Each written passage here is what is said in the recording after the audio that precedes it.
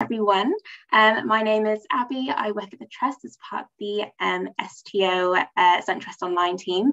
I'm really excited to be your host for today. This is the first in a series of webinars we're going to be holding over the next year or so, all to better support our students on our students of colour and students who want to work on their mental wellbeing.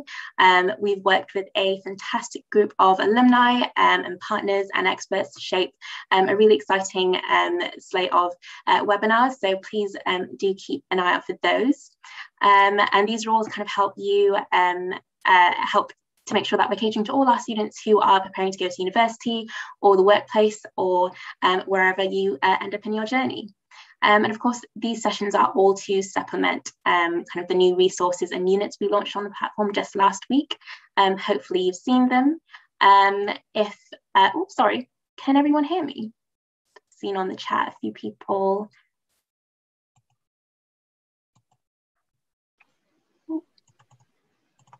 Can anyone just unmute themselves or pop in chat if they can't? Okay, great, I'm seeing yes, great. Yeah, so as I was saying, we've recently launched a few new units to support students of colour and students who are interested in working on their mental wellbeing, and those are on your homepage on Sutton Trust Online, and this webinar is to supplement those, so please do check them out if you haven't already. So today's panel, we're going to be talking about journeys to higher education and beyond. We have a really inspiring group of people from all different industries. We've got media, education, advertising, and academia, all really interesting people with really unique journeys. And that's something we really want to highlight today, that your journey is really your own. It's probably not going to look like anything you expected when you were growing up, and that's completely fine. And hopefully hearing from all of these panelists today will give you some insight into some of the possibilities that are out there. Today's session is specifically to shed light on the experiences of people of colour. So we're going to be having some candid conversations today. Some topics might be uncomfortable. Every single one of them will be extremely important. So just a reminder that we are here as a community to listen, start conversations, and then we remember to respect everyone's opinions and views. The panelists today are here to share their story, their knowledge and their wisdom. And of course, it goes without saying that no culture is a monolith. So you may or may not have similar experiences to the ones you hear today. And if you don't feel like you're necessarily represented on the panel today, that's also completely fine. But just a reminder, we do have an entire community of alumni on STO chat who are extremely friendly and waiting to hear from you as well. So feel free to reach out to them after this session. All that said, please don't be shy about asking questions. Some of you will have submitted some beforehand, so we'll get started with those when we do start, but then we'll open up the floor later on. So as the session goes, please do remember to submit your questions using the Q&A function. That's just at the bottom of your screen if you're on a laptop. You can also use the chat function to share any thoughts or comments you have as we go along. And finally, just to let you know, the session is going to be recorded. So if you do have to drop off at any point or your connection drops or anything, all of this will be available to you after the fact. So don't worry about that. And I think I saw some question about how long this session is going to be. We're going to be going up until around 5:30, depending on how many questions we have. I think we've got quite a few people with us today, so we might run over by maybe 10 or 15 minutes. But of course, please do feel free to hop off at 5:30 if you need to. So I think that is all the housekeeping from me. So let's get into it. I'll start really quickly by introducing myself, though it's you probably don't want to hear much from me. My name is Abby, as I said. I work at the Trust as the Digital Programs Officer. I've been with the Trust about 2 years now. I'm originally from Jamaica, spent half my life in Wales, and went to university at New York University, Abu Dhabi, and I studied political science there, and have been based in London working with the Trust since. And again, really grateful to our panelists for giving up their time today. I'm really excited to hear from them. And without further ado, I will hand over to them to give a really quick introduction before we get into some of the questions that we got. So why don't we start with Jan, who's first on my screen. Hi everyone, my name is Jan and I'm a recent graduate from King's College London. I read for a degree in geography and this coming September I'll also be reading for my master's in geopolitics at King's as well. So in recent years I've conducted a lot of social science research in the global north and south with institutions like the British Council. And after my master's, I'll be embarking on a career in geopolitical risk analysis. And I graduated from the University of Warwick's Pathways to Law program and summer school in August 2018. So yeah, I'm more than happy to answer any questions that you may have and happy to virtually meet you all. Great, thanks so much, Jan. Why don't we hear from Ashley next? Hi everyone, I'm Ashley. When I was in sixth form, I did the Sutton Trust Summer School in 2015, although it looked quite different from this. It was all in person rather than virtually. And I also did quite sciencey A levels. I did biology, chemistry, maths, music, and my original plan was to do something biology related at uni. But then I did a bit of a U-turn and I decided actually I wanted to do music instead. So I did music at Cambridge and I graduated in 2019. And by the end of my degree, I decided that actually music was not really what I wanted to go into at all. So I took a year out to kind of decide what I wanted to do. And I applied for lots of different jobs. And in the end, I went for the Teach First training program. And I'm now a maths teacher in Portsmouth. Great, what a unique journey. I can't wait to hear more about kind of how you made all those decisions. Chloe, how about you? Sure. Hi, everyone. My name is Chloe Bingham, and I work in the TV and film industries mainly as a creative freelancer. So what that means is I freelance between a range of different roles, which I'll get into in a second. In terms of my background, so I did the Sutton Trust US program in the second year it was running, so in 2013. Finishing in 2014, and the plan was to study in the US, but that didn't work out because I messed up one of my AS levels. So instead, after that, I decided that I'd go to university in the UK. I took a gap year because I knew I wanted to work in TV, and it's a very competitive industry. So I took a gap year in order to try and get a role to network and build up my contacts. And so I was successful in applying for the Channel 4 apprenticeship program. Worked at Channel 4 on their Channel 4 skills team for a year, helping recruit for all of their entry-level schemes, such as the apprenticeship program I was on, work experience, graduate scheme, production training scheme, etc. And yeah, spent that year traveling around the UK, hosting events for new talent looking to get into the industry, and also helping shortlist and do all the recruitment. So then finished that and I decided to go to Glasgow, and I did a film and television studies degree and got quite heavily involved in extracurricular stuff whilst I was there. Graduated in 2019 and then started freelancing. So went straight into working as a role, as an assistant producer for a children's media company. So as part of that role, I would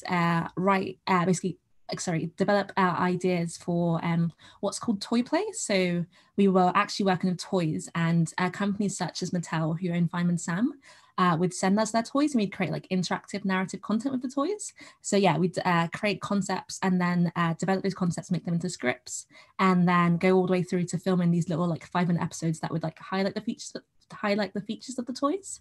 So did that for a while, and now I've done a range of roles since, and currently I have 2 jobs. I'm working as a product manager for Think Bigger, and Think Bigger is a creative consultancy and organization essentially that helps new talent get into the film and TV industries.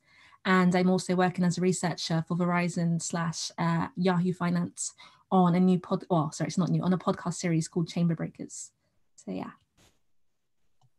That sounds so cool. There are so many things you did I didn't even know existed as jobs. Can't wait to hear more about them. Great. And last but certainly not least, Frank, introduce yourself. Hey guys, hey everyone. Hope you guys are enjoying summer school so far, or the Sutton Trust program so far. So I'm Frank. I was at the University of Nottingham. I did a degree in medical physiology. I think I saw some people in the chat saying that they're there for summer school. So guys, hope you guys are having a great time. I sort of again, went through university, but sort of pivoted away from sciences. So I currently work with advertising agencies. specifically when it comes to when they want to work with new clients, I kind of help facilitate the clients meeting the agencies and the process and the fun stuff that sort of happens in between there.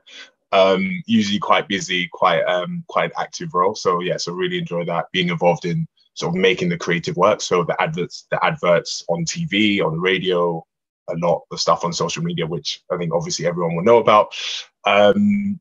That's kind of like my day to day. And whilst I was at university, I actually spent a lot of time working with the Sutton Trust summer schools. So when they were all in person and people would come to the university and we'd work with them, I'd be one of the people in bright coloured polos, sort of like helping you get a full experience of what university life is like. So it's actually really nice to kind of like come back and help out via Zoom, via the magic of Zoom. So yeah, so looking forward to having a good chat. Great, awesome. Thank you all. And again, thanks again for giving up your time this Wednesday afternoon. So yeah, well, let's just get straight into some of the questions we got before we started. So I think you all have kind of had quite divergent career paths. So I was just kind of wondering, when you first started university, did you kind of feel any pressure to study the subjects that you did?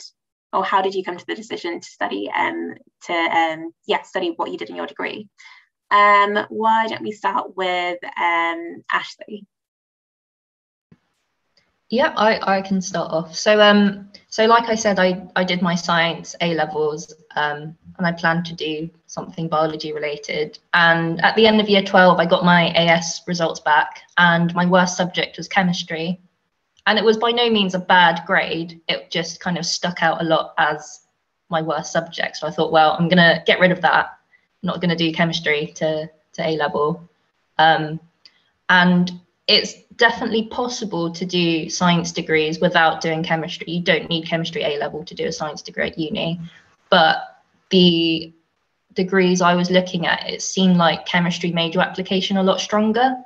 So I thought that instead, I would bin the science idea and do music instead, which was actually my best A level. And I don't know if you kind of had advice when choosing A levels or degree options, but I was always told it should be a balance of what you like and what you're good at. And I'd only thought about what I was good at. I didn't actually really consider if I genuinely liked it or not.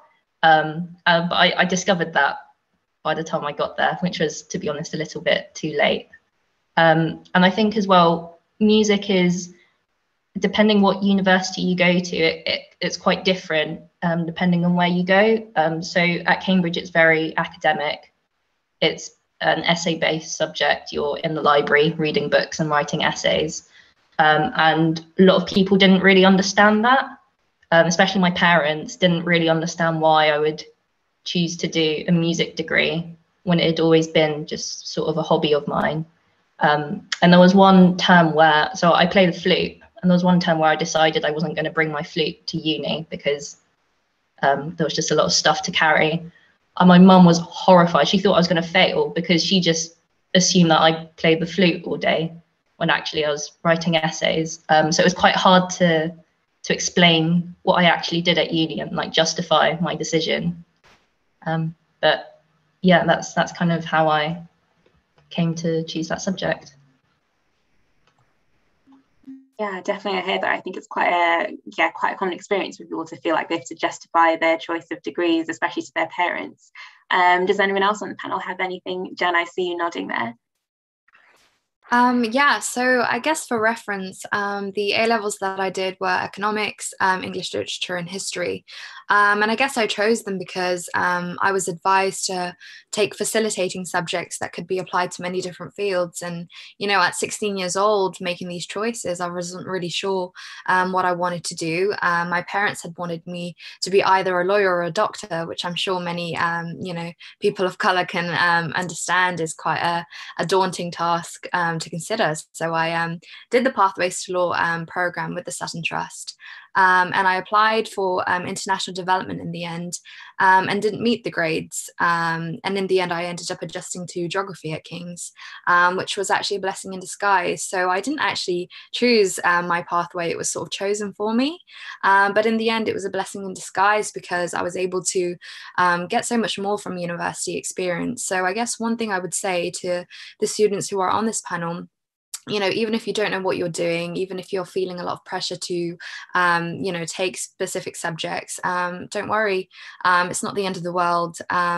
For my GCSEs, I think I only hit my target grade once out of the 12 GCSEs that I did. And, one of my A levels, I didn't meet the requirements. So everything that could have gone wrong went wrong. And now I'm still, at a very fantastic university doing what I find so fulfilling. So, what might feel like the end of the world when you're 16 really doesn't matter when you're 21 and you've just graduated and you've got your whole life ahead of you. So that's just one thing to think about. And don't bow down to the pressure. Just do what makes you feel like you, and it will all fall in place in the end. Wow, that is such encouraging words. Wow. Frank, did you have anything you wanted to add to that? Yeah. I guess a massive driving factor, I think Jan and Ash basically talked about it, was when it came to choosing subjects, was literally my parents. Like, well, my mum specifically, I think it was like as soon as I came out of the room, it was like uni. Like that was always the sort of like pathway and track for her, and for me really. So I mean, I think the beauty of so much information being available to so many different people is the fact that you can kind of be a bit more clued up on stuff. So whereas me, I've kind of had a single track in front of me and kind of like went down it without ever really sort of considering a lot of stuff. So I think 100% words to Jan, like use a lot of the information that's available to you. I think Sutton Trust is a wicked sort of library of information. And if you guys can reach out to Sutton Trust alumni to have that conversation and, hey, I'm thinking about this, and nothing is set in stone. Like there's always time to kind of like figure stuff out. I think parents were a massive driving factor for my study, and obviously kind of like since leaving uni, I think once you're in the track, and I think actually going back, I think the pressure or the wanting for you to kind of like have those engineer, doctor, lawyer, I think is trying to make sure that you guys have stability. I think ultimately that's where it comes from. And I think again, the beauty of having loads of information is you can sort of point to other people and who've kind of taken not necessarily the engineer, lawyer, doctor route and are still successful. I think there's masses and masses of people across loads of different industries that do sciences or do sort of art subjects and they're still really, really successful. And I think if you can kind of arm yourself with that information, then hopefully you don't get stuck down the track that might not necessarily be the thing that you want to do. Maybe sometimes it will be. So then it's just like a perfect union. But other times there's loads of information to make sure that you're super clued up on alternative routes if that's something you want to think about, which I wish I kind of like had when I was a bit younger as well. Yeah, definitely. I think that's a really great point. I think we'll come back to that in a second. But first, Chloe, I want to hear from you. How was it? Did your parents have anything to say about you studying film and television studies, or how was that for you? So no, actually, I think unlike everyone else, I felt no pressure. My parents have always been quite free in the fact they just let us do what we wanted, like pursue our passions essentially. So I think from about the age of 11, actually, I've wanted to be a film director. So I've kind of just been like on a path to pursuing it since then, and probably like pursuing it since I was about 16. So yeah, it's actually, I actually changed my degree whilst I was on my gap year at Channel 4. Because obviously, as I mentioned earlier, I was doing a lot of recruitment. Like for instance, I was recruiting the runners that were working on like our partner productions with Box Television. And so I realized essentially that a lot of the people I was helping recruit, essentially, they some of them had like film and TV degrees and stuff like that, and therefore had experience through their degrees, which then meant that they didn't need to then like work for like 1 or 2 years as a runner, which is like the most entry level position in the TV industry, to then essentially before they can move up. And so that's actually why I changed my degree on my gap year, and I reapplied and I applied to Glasgow for film and TV because initially I'd applied for English at Leeds, and that was my first choice. Because I basically didn't want to work as a runner for the first two years. Like I know you can call me like, I guess, aspirational. I was like, I think I can start a bit higher than that. So yeah, I completely pivoted essentially. And I think, so my parents, there was no pressure in terms of like me essentially, yeah, what I study, like my parents have, I guess, quite a lot of confidence in me and my decisions. I guess they feel like, I guess they raised like a smart child, so so there was no pressure there. What I think what they were a bit concerned about though is that I decided to do a television studies degree, which was mainly theoretical as opposed to production degree. And they were thinking essentially like, why would you want to do a degree that's mainly theoretical when obviously in your industry it's all about like your practical skills? But I knew going into that course that was like, that was something I intentionally picked because I'd done this thing previously where I used to attend red carpet premieres and interview the talent, so like interview the actors, directors, etc. And I realized that when I interviewed them, if they were to flip the question around, like to me essentially, like background, and ask me about like my opinion about different films, different TV shows and stuff, I'd realized that like a lot of what I'd grown up watching was like Hollywood stuff. So I really wanted to have that theoretical understanding of like the history of film and TV, and like get a good grounding and understand essentially.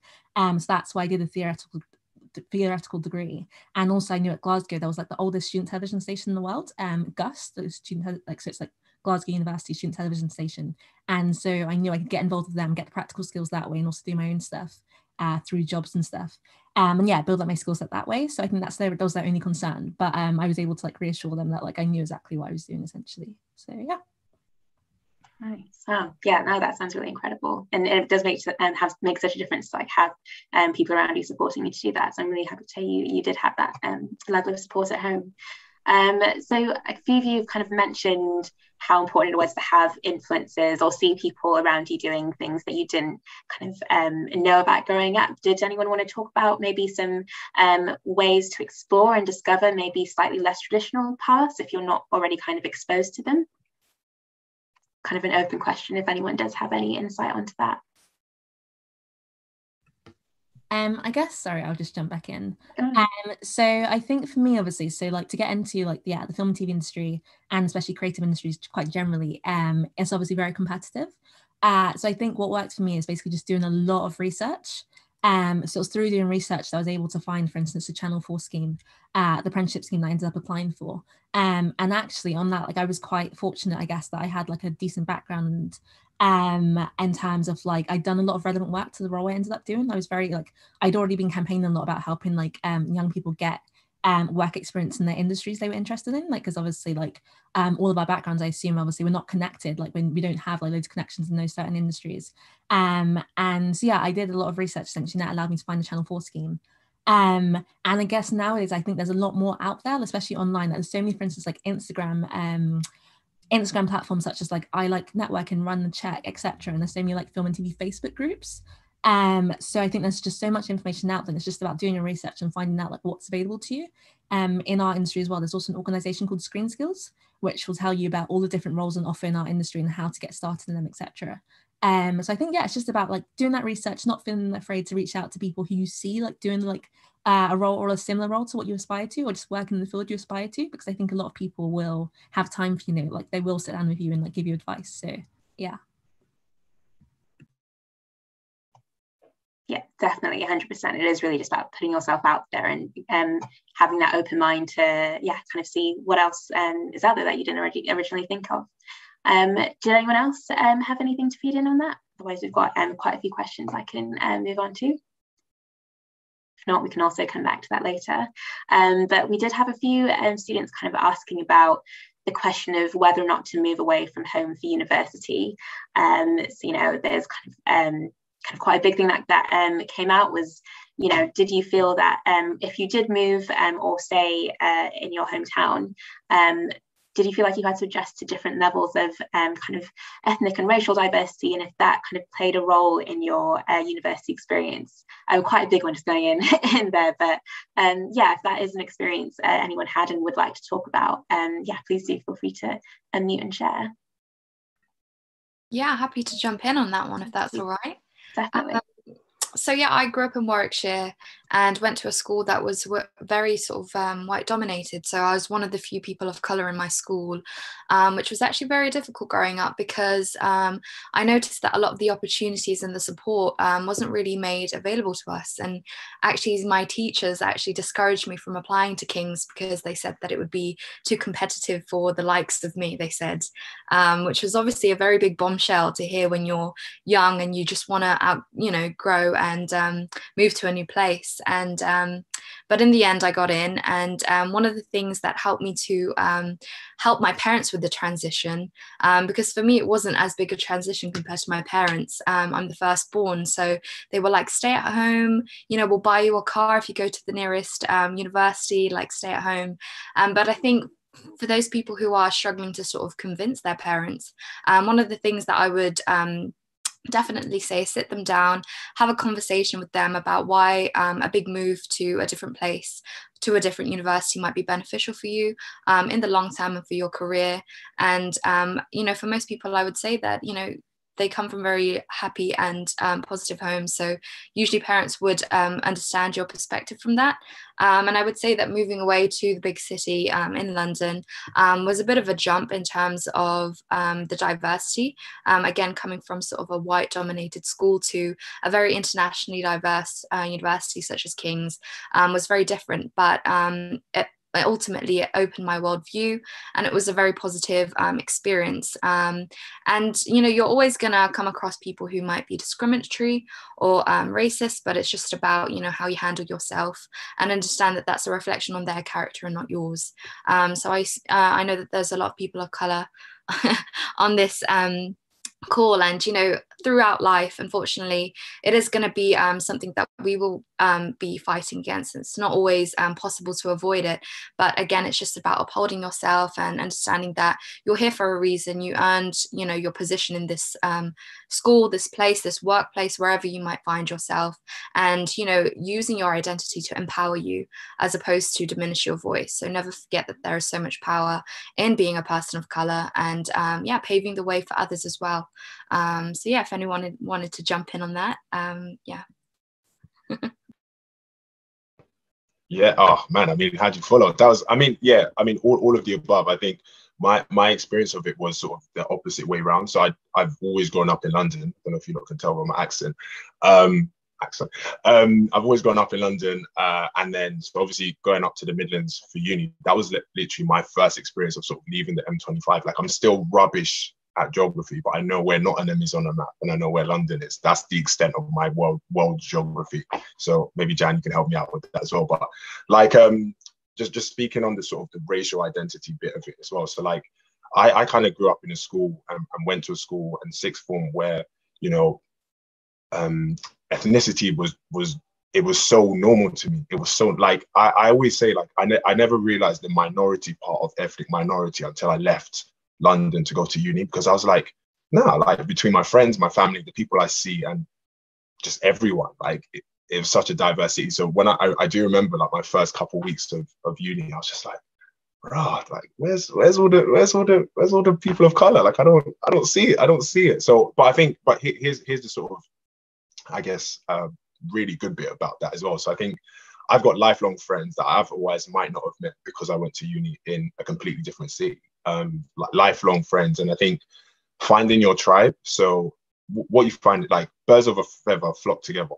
And yeah, you guys can sort of like stay in your town and sort of hang around with people that are always like you, or sometimes it can be a case, and I think this can happen if you do stay in your city and just move to a different place or go to a different place. But I think there's always a real magic that happens when you do kind of interact with people that you otherwise might not necessarily have had the chance to, which is why I'm always a massive proponent and a massive fan of, listen, push yourself, like, go to the best place that you can, like, that will really challenge you and speak to your skills. And I think what you find is you will gravitate towards people that are like you, have the similar goals, similar ambitions, and that doesn't necessarily just have to be like the same color as your skin. It's like, literally, like I said, you'll have friends and be exposed to loads of different people that you otherwise might not have met, just purely because of the opportunity that I think sometimes going to a different city or a different place presents itself. So I think I'm always a massive fan for it.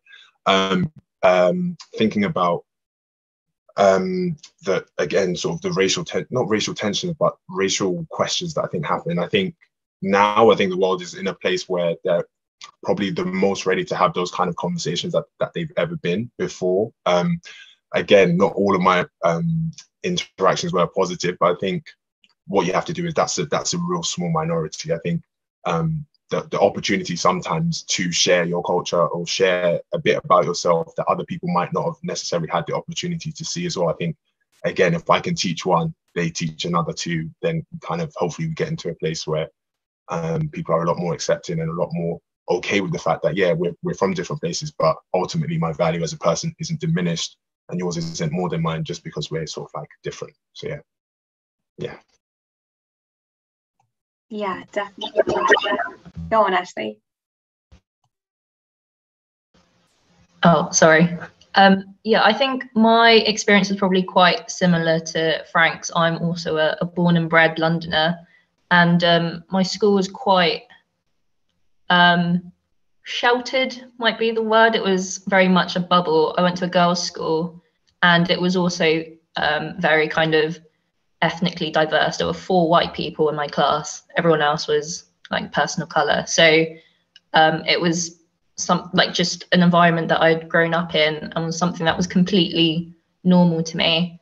Then going up to Cambridge was a big culture shock. My first kind of thought in Freshers Week was I didn't quite understand why people were so obsessed with going to the pub, because my parents and like my friends' parents, they didn't really participate in pub culture, and that was something that was a bit of a shock to me. And my kind of identity, I didn't really think about it that much until Cambridge do kind of formal dinners, and one college was holding a formal dinner which was specifically for BME people, and I thought, wow, that's great, I'll sign up for that. And I was looking through who could come with me, and I realized actually all my friends are white. I've got no one to go with, which is not a great kind of feeling. I mean, I did manage to find people to go with in the end, but it was that moment it kind of dawned on me, like this kind of environment is very different to the one that I grew up in. And I'd also echo what Frank said about kind of finding your sort of people, not necessarily from like similar backgrounds to you, but kind of like-minded people. University is such a big place, and there's so many different societies, and you're bound to find people who are kind of your kind of people, I guess.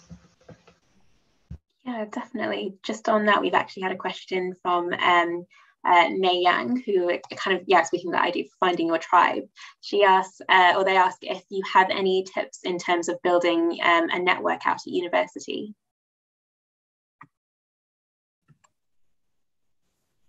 Yeah, I can answer that. So I think I'm not sure if she means like network in terms of, did you mean like actually did she mean like professional network, or just like network in terms of like what do you call it, in terms of like network of peers who have similar interests? Sorry.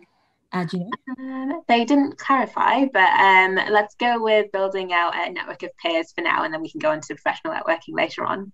Yeah, sure. Actually, I can answer both. So I think in terms of building a professional network, so I think for me, like I said, I got involved, like, so obviously I did a film and TV degree, and I got involved in the student television station, and that was quite a good way basically to meet people like myself who had an interest in getting involved in film and TV, who had an interest, in pursuing a career in film and TV.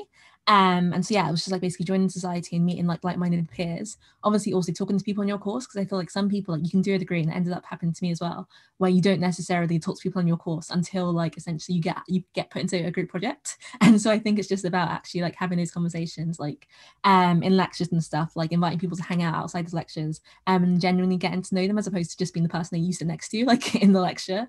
And then besides that as well, I think in terms of like building a peer network, so yeah, I can relate to basically what everyone just said, like about their experiences essentially going to university as a person of colour in a totally different environment. Like for instance, obviously, yeah, again from my accent you guys can hear I'm also a Londoner, and I went to university in Scotland, which is probably the whitest country in the UK. Like it was so ridiculous. Like literally Glasgow, I'm not even joking, I think the stats from 2014, it's like 96% white. So I would be in the lecture, for instance, and like there would be 450 people, and I was like one of like 3 Black people, if that, literally. And so it was a bit crazy. And what I didn't realize, again, like, because I'd grown up, I also went to a girls' school that was like very ethnically just like a very ethnic school, actually. Like for instance, my school was like 95% Black. There's probably about 1% of white people, and then like 4% everything else essentially. And then I went to like I guess I was a bit prepared because I went to a very white sixth form, but that wasn't the most welcome environment. And so all my friends still ended up being black, and there was only 20 black students. That says a lot out of 240. So what I did in my first year, I quickly sought out the African and Caribbean Society, and found like peers there. And also I made a habit of like basically introducing myself to every black person I met, because you wouldn't make friends otherwise, like who are black. And so that really helped. And to this day, I now can say I have like a good few black friends from university, at least 3. And then besides that, I think as well, to echo what Frank said earlier, I think having done that, like having gone through that experience also allows you to meet people who you never have met otherwise, and to like meet like-minded people from very different backgrounds to yourself, who you'd never have met if you hadn't have gone to that university and had that experience essentially. So like now some of my best friends, like one's from France, one is from Botswana, one is from Lithuania, one's from Romania. And so you get to meet, I got to meet all these different people, because like, although the university itself wasn't very diverse in terms of like British students, they had like a very like good international population. So you got to meet people from all over. And I think it's just like, I guess, about like thinking about like what's really important to you, what your interests, and then seeking out those societies or groups, whatever it is. I know obviously it's a bit more difficult online, but I guess there will be obviously that wall societies and stuff will still run online, or even just join the Facebook group. And just don't be afraid to like start a conversation with someone. Yeah, I think that, I have all of those. I think those were all great tips. Did anyone else have any other tips that they wanted to add to that? Did Chloe kind of cover all the boxes? Frank, go on. Yeah. Oh yeah, no. I was just gonna say, societies are like I'm a massive fan of societies, because again, like I think I kind of like got super involved in my ACS, or the African Caribbean Society, and like was president of 2010 to 2011. So yeah, but there's not like an official office or anything, but it was nice. But like again, and it's just like a wicked way of kind of meeting people. So I was in the African Caribbean Society, the first aid society. I think I did roller skating as well. And it's just, again, just throw yourself into opportunities to meet people. I mean, I can't roller skate now, so please don't ask me. But like there's, again, it's just all of these different ways of trying to meet and find out and network, I guess, essentially with different people with the same interests and same passions. And then hopefully that makes you feel more connected to the institution that you're in, because of, again, like the connections that you build with people. Yeah, definitely. Great. So we've got quite a few questions coming in now, and so just in the interest of trying to get to as many as we can before our time ends, we've had a few questions about kind of academics, broadly speaking. So one has come through kind of about how you've dealt with imposter syndrome, if anyone has experienced that and would like to speak on it. I'm seeing a few nods. Please feel free to unmute. Happy to take that one on. So when I applied for King's, nobody else in my school really considered that. They all relatively stayed within the Midlands. So I was sort of the only person who wanted to branch out and move to a different region in the country. So when I actually got my acceptance at King's, I was like, what, me? Especially because, I'd had these teachers telling me that, I wasn't suited for the school. It was too competitive. There was no chance for me to get in, and to actually have this opportunity, I wanted to prove them wrong. And, not just because I wanted to have something to say to them, but for me too. And I knew that, as a person of color, I was representing, a very large population of the country, and I wanted to make sure that I was making the most of it. And the first few weeks that I spent at university, there was major imposter syndrome, and I questioned whether I was even good enough to be at the university. My first grade back, I think, was a 58, which is sort of a really low grade in my standards anyway, and I just didn't feel as though I was cut out for it. And it was really difficult actually for my mental health the first few weeks, all fully transparent on this webinar here. But I think in the end, what really helped me, and is sort of echoing what everyone's already said, is about finding your tribe and finding the right people who are going to bring out the best in you, both socially, professionally, academically, and actually taking some time to embrace the fact that you're outside of your comfort zone and asking yourself, how can I move myself and progress in a positive and healthy way? And some of the things that I did for myself was reaching out in the form of societies, joining in a lot of ambassadorship programs, which meant that I was interacting with a lot of people, both within King's and the wider University of London community, and just buckling down and working hard. And now as a graduate, I feel like that imposter syndrome actually helped me. It sort of propelled me to make the most of my university experience. And, you know, what was initially a very daunting period of my life, I'm very grateful for now, because I feel as though I needed that extra push to really get to where I am today. So, you know, if anyone here is feeling unsure or uneasy, or not really sure whether they're cut out for the next stage in their life, have patience in yourself and compassion as well, because it's, you know, a learning curve for everyone, and everyone, you know, gets through this barrier one way or another.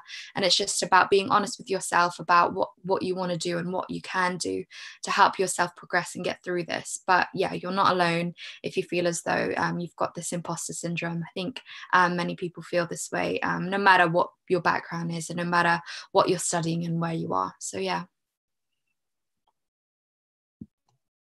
Yeah, I think that was really beautifully said. Did anyone have anything to add to that?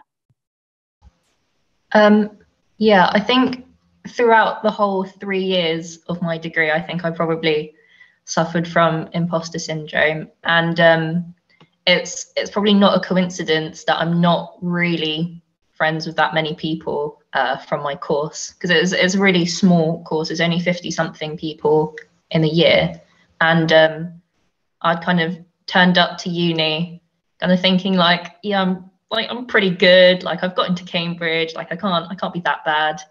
And meeting everyone in my subject, they'd all sort of either been in National Youth Orchestra, or they've been to all like the kind of Saturday schools in London, or they knew each other from kind of music courses that they'd done, and everyone seemed to already know each other, and they were all already part of that kind of music circle, which I wasn't a part of, because I'd only ever done kind of orchestra in school, and I'd never really done anything outside of that. So I think from day one, it wasn't particularly helpful that I already felt like a little bit of an outsider, because everyone knew everyone already. And I think that was probably one of the reasons why I didn't enjoy my degree as much, because I felt like I was kind of one step behind everyone else already. And like there's always going to be people with more experience than you. There's always going to be people better than you at uni. Like it's a big place. You're going to meet lots of different people. But I really felt that on my course, especially because it was so small. But I think looking back, I definitely let that imposter syndrome kind of get the better of me. And there were times when I thought like I wasn't good enough to do something, or there was a particular course I wanted to do, but I didn't want to take that course because I knew other people who were doing it and they'd be much better than me, and stuff like that. So as hard as it is, even if it doesn't completely go away, even if you can't completely kind of shake it off, I'd really advise to try and stop that kind of voice in your head. I know it's difficult, and I didn't quite do that at uni, but you've just got to ignore that little voice in your head. Like, especially if you're applying for quite competitive courses or like good unis, people have gone through your UCAS application, they've read through everything, and they have made a conscious decision to let you in. You deserve to be there. So I try and keep that in mind. Yeah, definitely. Just super quickly on that, because I love Ash's point there, and I think there's there's a thing about sort of embracing the space that you're in. Do you get what I mean? So it's like, look, you being you, there's no one else that's like it. Wait, I sound really kind of like philosophical and stuff. I don't mean it, but it's just like your path. And I think even Abby, I think you started the sort of chat by saying it's like your path is your path. No one else can do it because it's specifically the choices and decisions that you make. And I think there's a power in owning that. And I think sometimes imposter syndrome, like being probably a little bit older than people, like I've got to be honest, like it's going to be part of it. Sometimes you will think to yourself, oh, am I good enough to have this opportunity that I do have? But I think the important thing to try and remember is the fact, it's like Ashley was saying, it's like, you know, there are people who have, you know, hopefully chosen you to be in the position that you're in, and all of the skills. And sometimes we can be our own biggest critic. Like you can sort of achieve the things that you do and not give yourself the credit that you might do if somebody else had done it. So I just kind of like really try and impress on people. You guys are powerful in yourselves. Hopefully any space you're in, go in confidently, knowing that no one else can do the things that you do because you do them, and that's your power, that's your space. So imposter syndrome, unfortunately, is probably something it'll be people a lot more senior than us and a lot more juniors. Like it's just a thing. But I think it's hopefully try not to let your internal voice be too harsh to yourself. So yeah, I just wanted to add that. Yeah, all well said. I don't think I would have anything to add. Yeah, no, definitely. I think it is definitely about just making sure that you do find that support if you do have those feelings, that remembering that there is support out there for you. So yeah, definitely. Yeah, well said all around. So I'm trying to think. So we've got a few questions in for specific people, if you wouldn't mind answering. So I'll go through some of those now, and then I'll get back to kind of the more open, general questions. So question for Ashley, how, if you don't mind answering, how did you find the level of inclusivity at Cambridge? Do you think it's becoming more diverse, or did you very much feel like a minority there? If you wouldn't mind touching on that a bit. That is a good question. In terms of the music department, it's such a small department. But from what I saw, I was the only Southeast Asian in my year.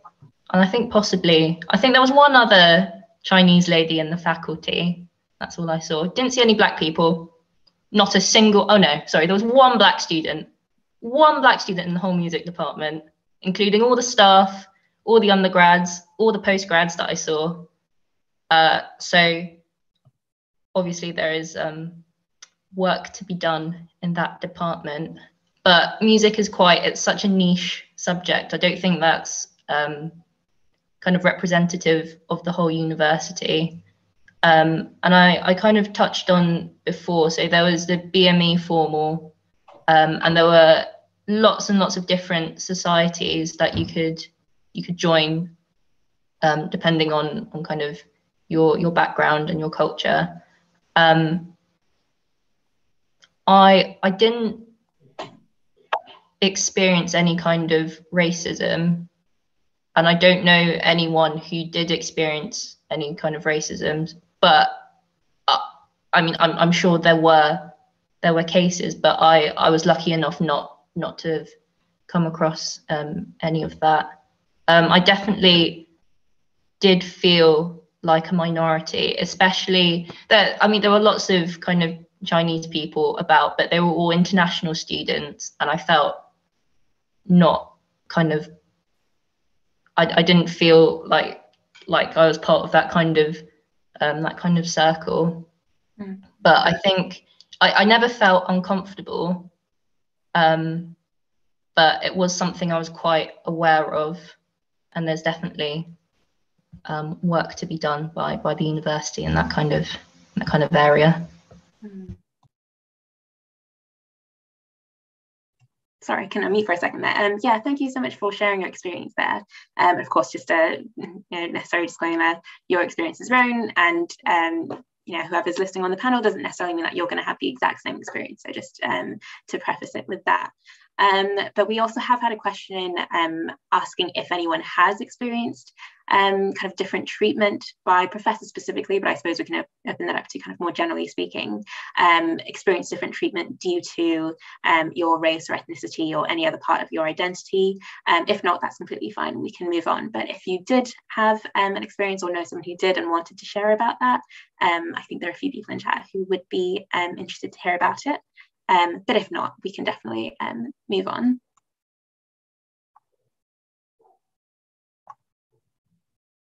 Okay, that's fine. And also a reminder that, yeah, we do still have an STO chat where we have lots of ambassadors there waiting to hear from you as well. So do feel free to explore and see if there's anyone there who might be able to answer your questions as well.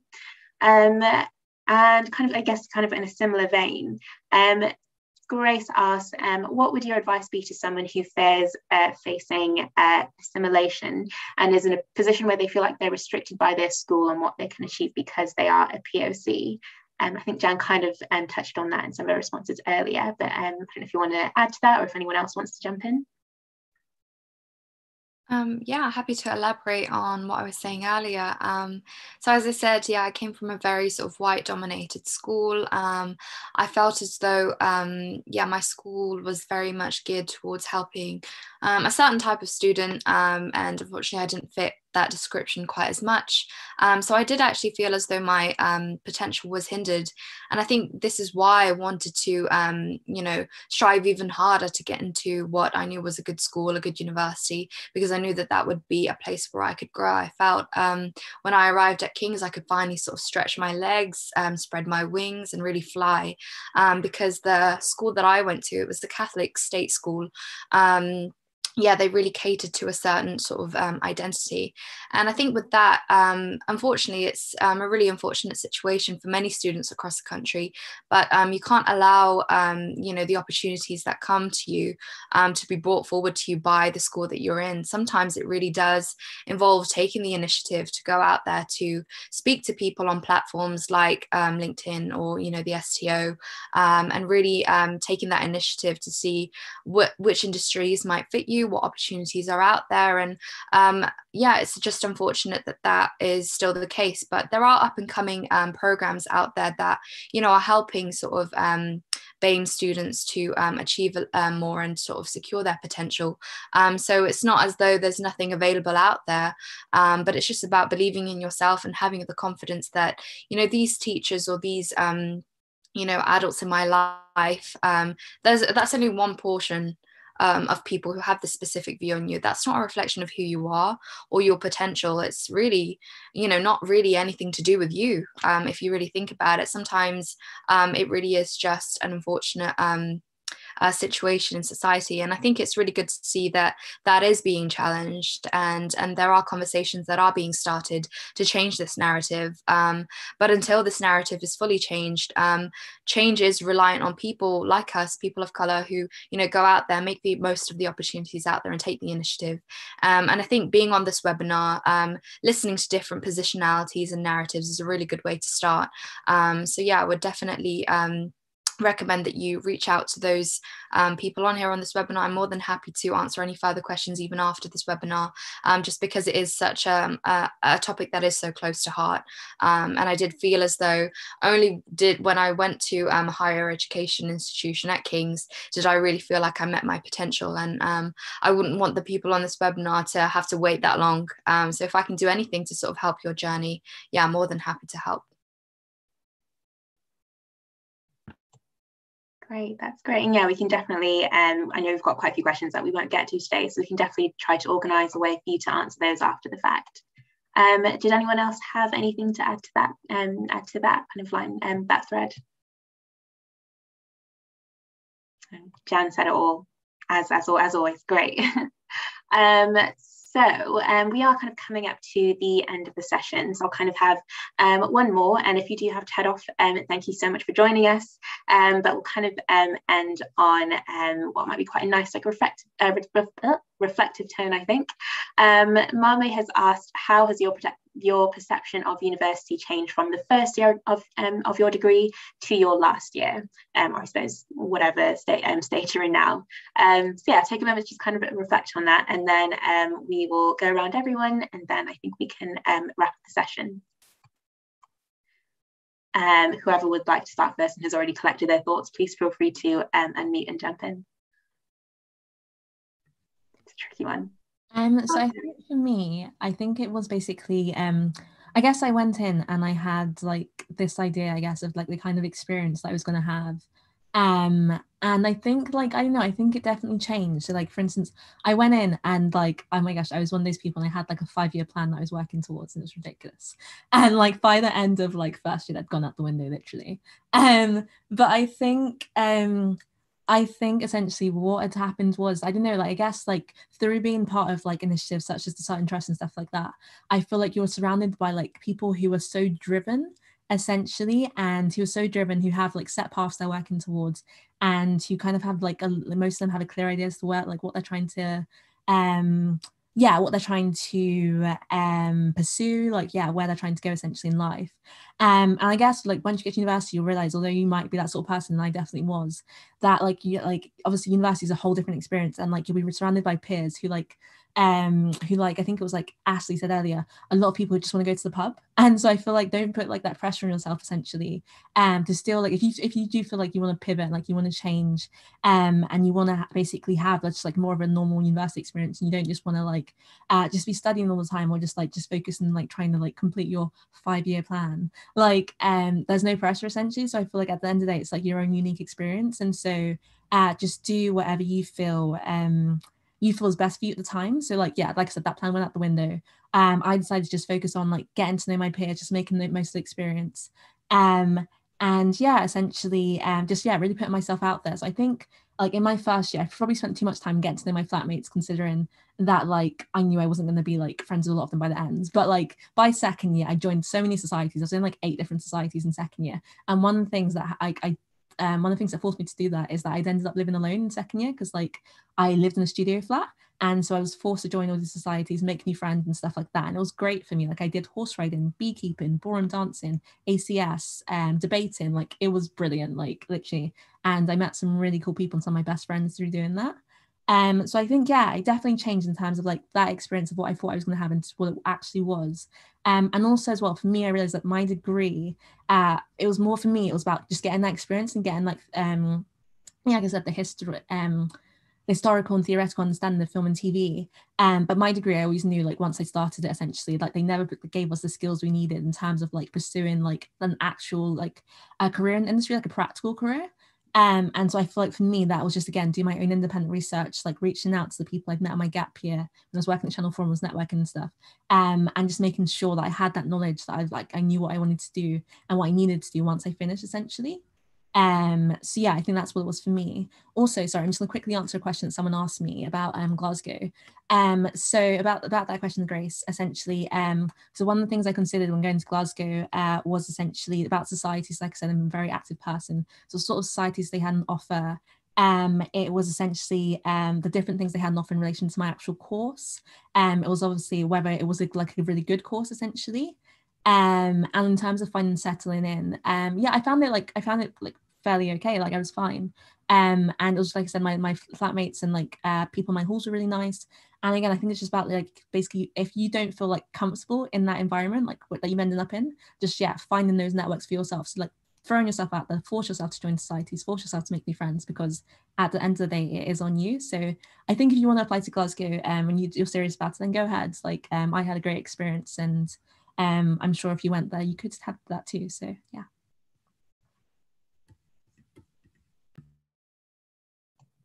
Oh wow, I feel so inspired. I want to go back to university again.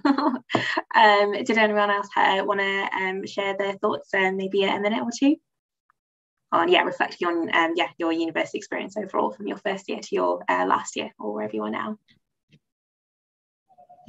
I'll quickly try and go. I think in my first year, I thought uni was just going to be kind of lectures, lab work, and it just But I think the thing that I think makes university such a rich experience, and I think which is why everyone who has the ability and the option to go, I think 100% do, because it is academically rigorous. There's ways to kind of like delve in and dive deep academically, but then there's so much that happens sort of to you as a person, because it's normally, I guess, typically 18 to 21. I think you change so much in that time anyway. So I think there's so much to be said about the sort of personal, pastoral, cultural change that happens within you because of the place that you go to as well. So I think that's definitely something that I realized between my first and third year. And then just lastly, I think the opportunities that kind of spring off the back of that. I think in my head, I just thought university meant you automatically get a job. But I think it's all of the skills that you develop, you never know where they take you. Because I mean, obviously using myself as an example, I started off with a science degree, kind of like, again, through connections and the work that I've done, again, working in creative industries / advertising, that I on my first year of uni, 100% couldn't have told you that would be where I end up. But I think there's a real, I guess, magic, for lack of a, hopefully that's not too cringy, but like there's a real kind of wickedness that happens when you kind of go in, get an incredible opportunity and experiences, and then you sort of find out and plot out where that takes you. So I think, yeah, be open to the surprise of the journey. I think is probably a nice way to sum it up. Definitely, well said, well said. Jan, Ashley, did you want to jump in as well? Yeah, just to sort of jump onto what Frank said, I think that period between 18 to 21, there's a lot of changes that happen. And I think coming into university, I really wanted to make loads and loads of friends. I wanted my CV to be pristine with only the best opportunities out there. And I realized that was a very unrealistic perception to come into. I was very narrow-minded coming into university, actually. And now that I've just graduated, I realized that, life is short, especially after the pandemic, and there's only so many things that you can devote your energy to. So it's just about being really selective about the type of people you have around you, making sure that they're only very positive, healthy people that are going to be good for you and that you could be good for them too.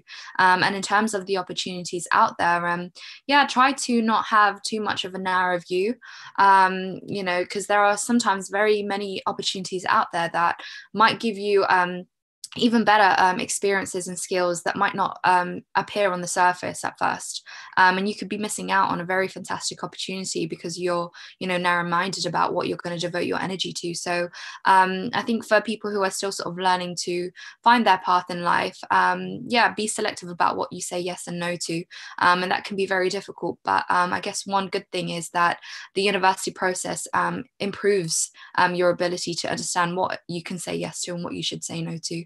And I think that jump from 18 to 21 is daunting, but it's very much a really exciting and necessary change. So don't be afraid of it and just, trust the process.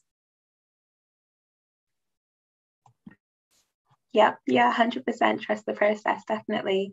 And Ashley, do you want to finish us up?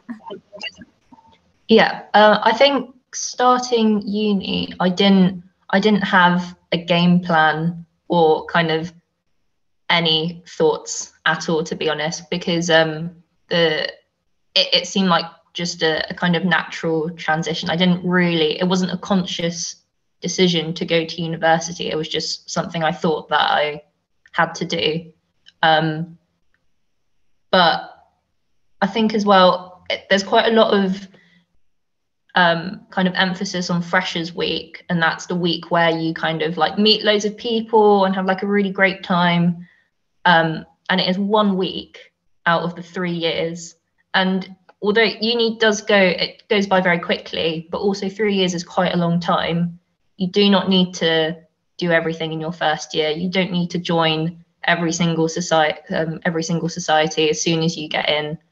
Like it's a long time to kind of discover who you are, what your interests are, not just your degree, but like kind of stuff outside of your degree, and just sort of figure out what you want to do. And there will be people around you who seem to have their kind of game plan, and they've got it all sorted out, and they're going to do all these internships and be like a banker in the city and all this sort of stuff, which is great. But they're actually quite a small minority. Most people don't really know what they're doing. And even by the end of your degree, if you still don't know what you want to do, that's fine, because I didn't have a clue at all. And it all worked out in the end. And I can see in the chat that someone has asked about studying music at Durham, and I'll keep this really short because it's quite niche. But my sister actually graduated from Durham last week. And I didn't mean to scare you about not doing the Saturday classes and stuff. You don't need to do all those extra stuff. I didn't, and it was fine. But I can speak to you later about that if you want to talk about that more. Yeah. Great. Oh, well, thank you so much. I think that was a really lovely note to end on. Yeah, so another massive thank you to all the panelists for your insights and your wisdom. I think, yeah, it's not just me who feels really motivated and inspired after this conversation.